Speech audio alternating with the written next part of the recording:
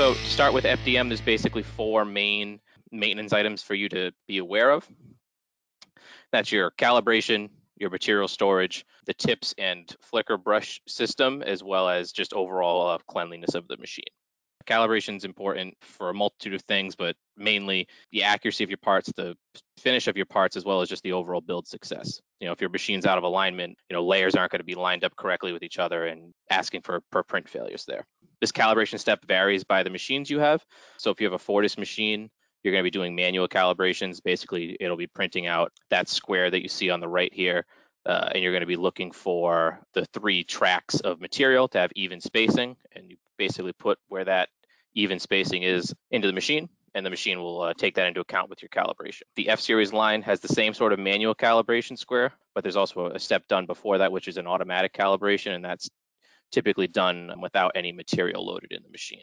You're going to be wanting to calibrate anytime you put a new head or tip in the machine, as well as on the Fortus machine anytime you change materials. So anytime you have to swap a tip on a Fortus machine, you're going to want to run a calibration, whereas on the F-Series, anytime the head is removed, you want to make sure that you run that calibration. A little bit about material storage. You really always want to store open FDM spools in a cool, dry, controlled environment. So once you take it out of that initial bag, typically can last for up to 6 months before it becomes logged with moisture and you start seeing issues with printability. Moisture sensitive materials may have a shorter shelf life than that. You're talking about nylon materials and things like that want to take in moisture more than like an ABS.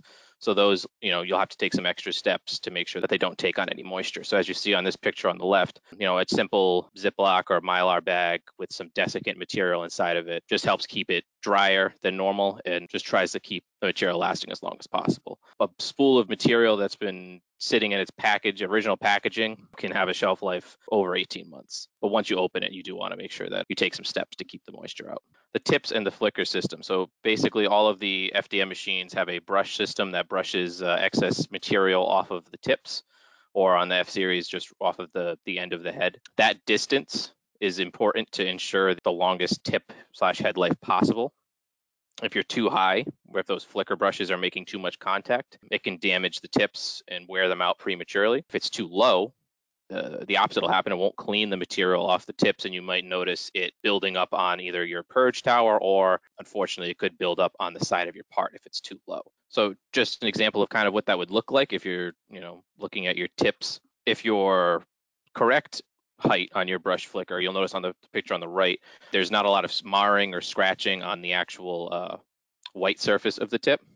So it's just making contact with the little end of the tip, versus on the left, if the flicker's too high, it's making way too much contact and it's really digging into that tip.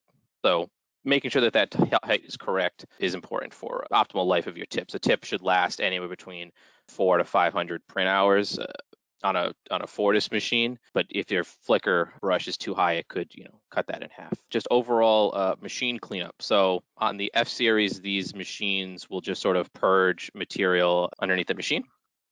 So you'll want to make sure that you raise that bed and clean out that material. Fortus machines, it typically purges into a waste bucket that you can take and throw away, but there is still a chance that some material can sort of get underneath the build platform, and you'll still want to raise that platform up to check underneath and make sure there's no material.